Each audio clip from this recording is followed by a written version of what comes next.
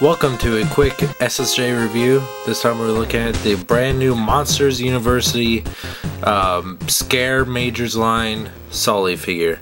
Now these are really, this is from a more the action-y line. The Scare students are kind of like the more posable line, and these are really cool, especially for kids. Both my kids, Zach and Jordan, love these toys. They fight over them all the time. And you know, I love Monsters Inc. It's actually probably like my second favorite Pixar movie. So I'm actually pretty excited for Monsters University. Although I kind of wish it would have been a sequel, but oh well. So the gimmick of this Scare Major figures is you squeeze their legs and they do some sort of action. So, oh, that was scary. But yeah, these are pretty neat. So when he squeezes his legs, his arms lift up, his mouth opens, and actually got a little bit of movement in his eyebrows. It might be a little bit too subtly there. You can kind of see it there.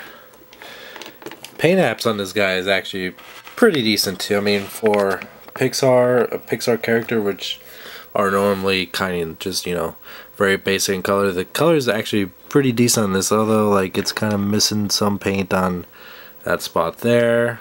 But overall, looks really decent.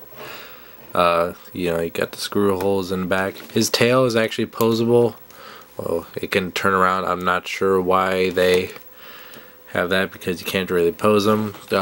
He does not have any other movement in his legs, just a squeezing motion. Head doesn't turn, but the Scare Students line is more for the posable figure, so got that going on for him. Let's see. Is there anything else to really talk about him? I don't think so. He's a really cool figure. Costs probably about 15 bucks. So they're more of like just a bigger action-y figure line. So I'm really looking forward to Monsters University, and both my kids are going to love it. So this is a good buy if you are hardcore into the Monster Inc. Monster University storyline.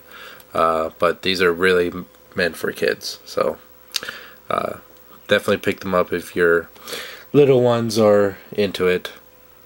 Yep. That's about it. Not much going on here. Until next time, thanks for watching. Blah!